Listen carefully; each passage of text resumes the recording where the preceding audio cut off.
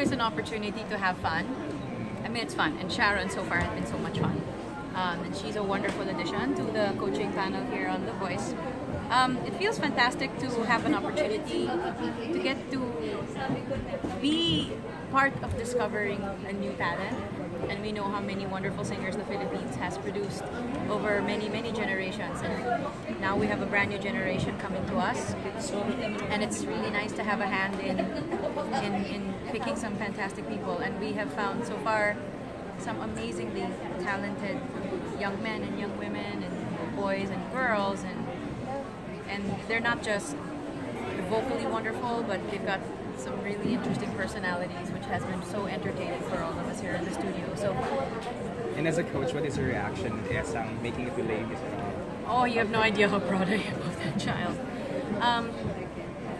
And she was right. I asked her to come to the house. I coached her the day before her audition, and just to tell her, this is what you have to do. This is what you shouldn't do. This is what they're going to look for from you. And now she's off and heading to Singapore to be part of that Asian touring production, and it's a wonderful production, the same one that was here in Manila.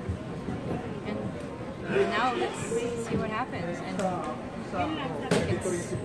I'm still flabbergasted, and the production team has said she's wonderful. She's wonderfully talented. We love her. We love having her in the company, and I'm just like, you have no idea how proud I am of that kid. She's really talented, very special. Ma'am, did she, parang mas tumaas po ba yung standards ngayon dahil po sa narating ni Esang for the kids? I think it's not so much that. I mean, that was just a matter of timing. And them needing somebody like her. And then, oh, there's a kid, here she is. And everybody marveled at how wonderful she is. But as far as the standard, it's not just her. I mean, our top 4 was pretty crazy last season. We had Ella, Reynan, Sasa, and her. So it's like,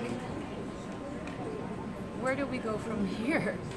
So Bamboo and I think we look at each other and we're like, we're picky, but picky for the right reasons. And we're turning for special kids.